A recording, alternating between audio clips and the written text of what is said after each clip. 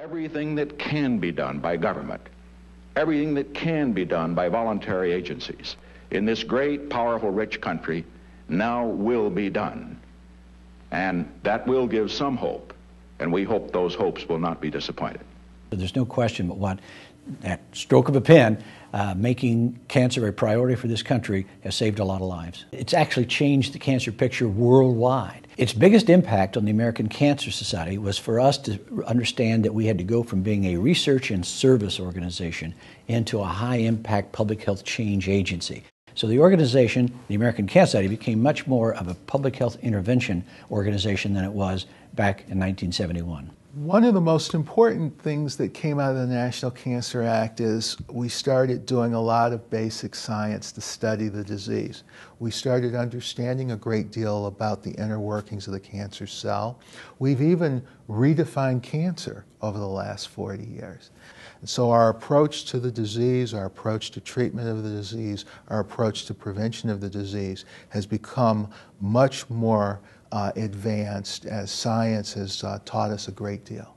More people each year die of cancer in the United States than all the Americans who lost their lives in World War II.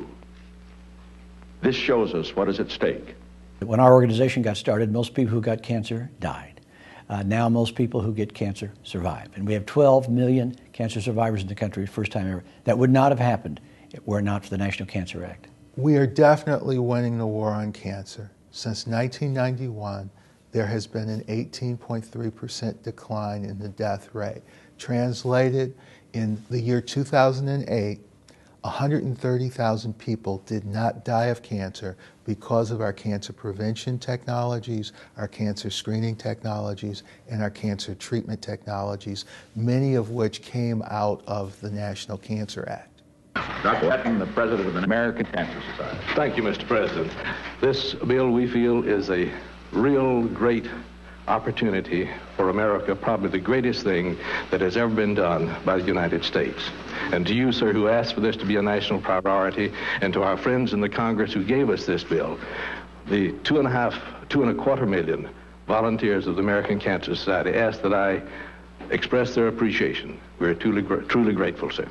Thanks to the National Cancer Act and the work of the American Cancer Society, cancer today is potentially the most preventable and the most curable of all of the major life-threatening, non-communicable diseases. And our job now, building on that legacy, is to change that potentiality into a reality for all people.